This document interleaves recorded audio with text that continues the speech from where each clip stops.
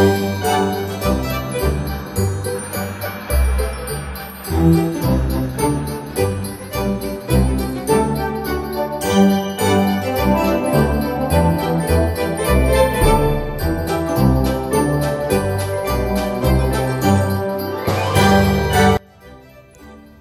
y'all, welcome back.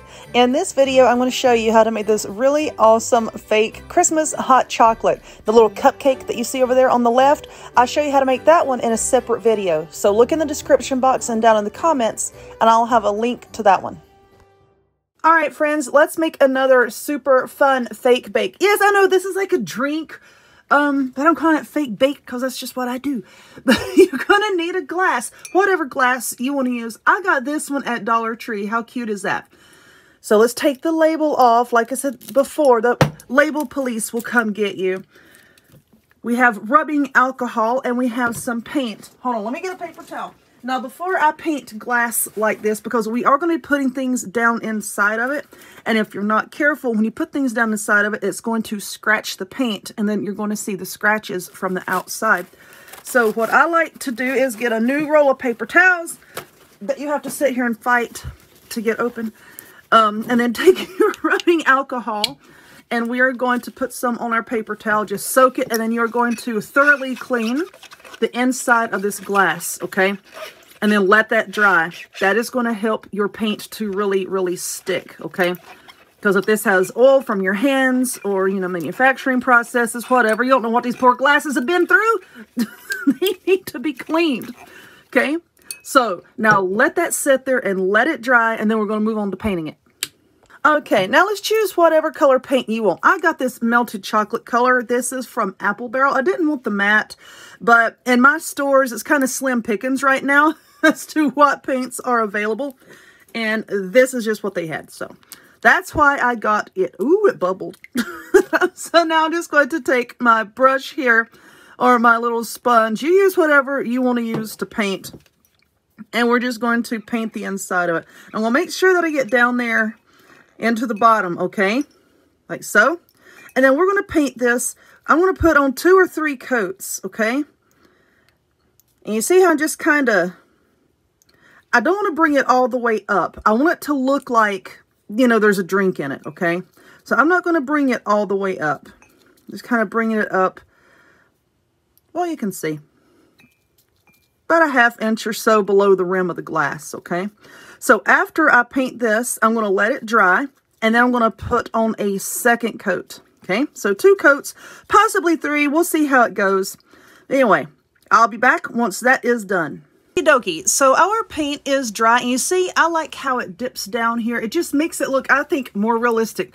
And I think I said a while ago, if you want to paint it all the way up to the top edge, then do that. But I like how it dips down like this. Because, you know, when you're putting your whipped cream on your drink, or like if you get it at Starbucks or something, you can see how the whipped cream, you know, doesn't always go all the way up to the top of the container, or the top of the drink. It's kind of jaggedy. It's not flat, at least in my experience. But anyway, let's talk about the frosting, the whipped cream rather, that we're getting ready to put on this. So I use this Fast and Final lightweight spackling, okay? It needs to be lightweight. This says that it is fast drying, 30-minute paint ready if you're putting it on your walls, okay? But anyway, the lightweight kind. This container is very large. I get it by the gallon. I got this at Lowe's. You can find smaller containers at Walmart, and sometimes Dollar Tree will carry itty-bitty little containers of it. I don't think that getting it at Dollar Tree is cost-effective. I like these bigger containers. Just depends on how many you're going to be making.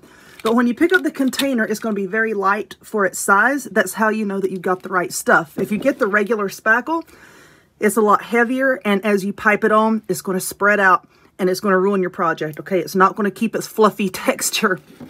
But anyway, I just have a piping bag here that you would use, like, you know, to decorate cakes with. You put your frosting in it. And I fitted it with a 1M star tip. This is the size tip I use, 1M. And so let me see, I had a vase here. Hold on a second. So I like to put it down inside of a vase, and I'm not going to be using very much of this, so I did kind of cut my bag just to make this easier.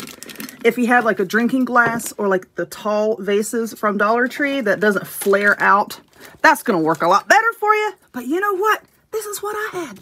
So I'm just going to take a spoon, and you see how like light light and frothy. I just watched Willy Wonka. It churns it up, makes it light and frothy. So I'm just going to put some down in here. And you don't need a whole lot. Like I said, this is just for this project here, and you really don't need a lot.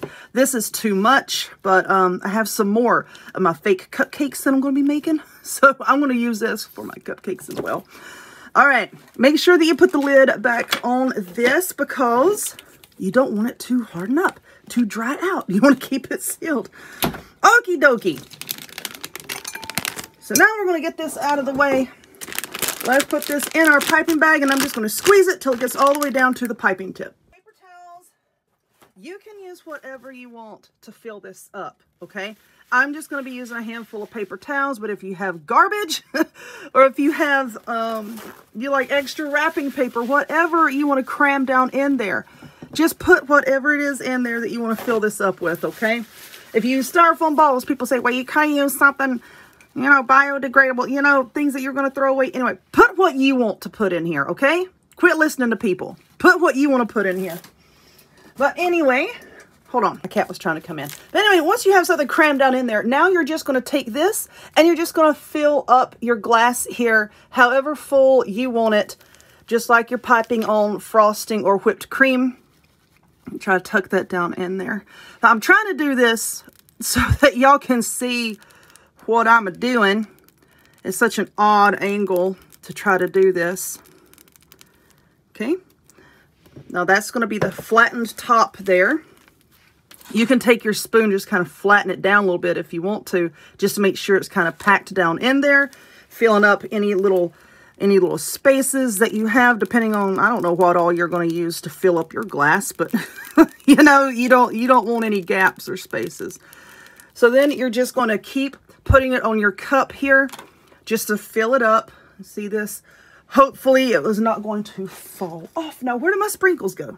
Okay, so now for our sprinkles, I'm going to be using these little clay sprinkles. Okay, can you see what all's in here? We have some peppermint candies, just some regular sprinkles, little gingerbread men. There's little gingerbread houses. I got this off of Amazon, and I'm going to put a link in the comments and down in the description box where you can get this on Amazon. This tiny little bag, you can get a lot of crafts out of this, okay? But anyway, I've got some paper towels here, and I'm just going to sprinkle on the sprinkles on these paper towels so I can put them back into the container, not waste any.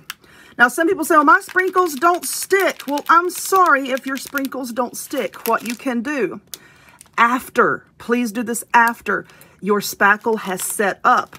Then you can go over it with like a clear spray sealant. I like the Krylon Triple Thick Crystal Clear Glaze. You can get that at Walmart. Let me just shake off the excess here. If you want to seal yours, that's fine. But like I said, please wait until the spackle has set up completely before you do that, okay? Someone had left a nasty comment saying, well, I made what you showed to make and it fell apart and it did this and it did that, and come to find out she had sprayed the sealant on it while the spackle was still wet. And so, you know, she had sealed in all of that moisture. And of course, I don't know why you would seal something that's wet, but okay. Look at that mess I just made. Oh my gosh. But anyway, that was the problem with hers.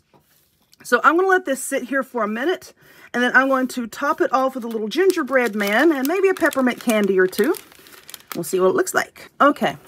So now we have this, and I'm just going to put this little gingerbread man in there. And this is very lightweight. I made this out of foam clay.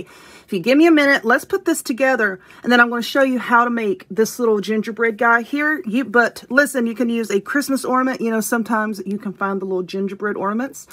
Walmart has them. I've seen them at Hobby Lobby. I don't know about Michael's. I haven't been to Michael's in a bit. But whatever little gingerbread man you want to use, I'm just going to stick him down in the top here so gently. There we go. And now these little peppermints, these were the plastic peppermints I had cut off of one of the little Christmas trees from Dollar Tree. And I kept them because I don't want to waste it. I didn't want to throw them away. And I'm like, I can use them for something. And now this straw here, this is just a straw that I've cut into pieces that I got at Starbucks the other day. So let's just stick that down in there. And there is our Christmas drink. Now you can stick another gingerbread man in there. I know I have another one around here somewhere. Oh, this is another one that I made. This one here. We can put that there as well. There we go. See? And there is your fake hot chocolate. Anyway, let me get this out of the way and I'm going to show you how I made that little gingerbread man. All right, so let's talk about the little gingerbread people that I made. This is foam clay. Now, this is nothing new. Foam clay has been around for a long time. Cosplayers use it to make their big elaborate costumes. And then once this stuff dries, it is so lightweight. It like hardly has any weight to it at all. If you go to the Ren fairs, and you know what I'm talking about, a lot of people use this. And the kind that I used to use came in a bucket. But this stuff you can get on Amazon. Once again, I'm going to have a link for you in the comments and in the description box. They have several different colors, so you don't even have to worry about coloring it yourself. But this is very, very lightweight. It has a really weird texture, okay? So if you're one of those people that, you know, texture gets to you, this has got such a weird texture. But it's very foamy. As you can see, it's very foamy. It almost feels damp. But anyway, just take out however much you want. That's actually a lot. I'm not going to use all that.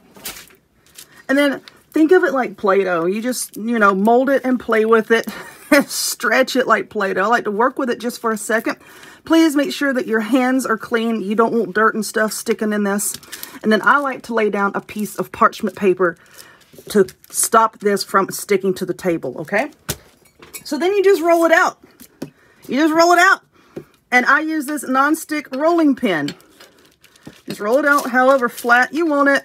However thin. Oh, there's a bead. Get away. Get away. All right, let's just roll it out. Now I'm going to be using a cookie cutter. A little gingerbread man cookie cutter. Like so. Just press it down. And let's just pull our foam off.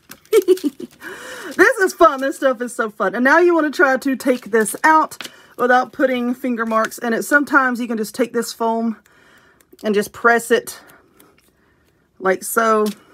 And it just comes right out. Now, just let that lay there and dry for 24 to 48 hours. And once it is dry, you'll have an incredibly lightweight something that you can use for all of your fake bake decorating, okay? Now, how do I decorate this with the cookies? Or to look like the cookies? I just used puffy paint, okay? And I got this at Walmart.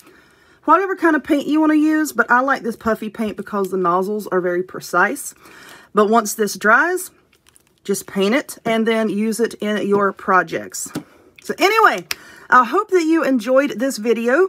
If you would, please give it a thumbs up, click subscribe, check me out on other forms of social media, the links to all of which will be in the description box down below, and I will see y'all next time.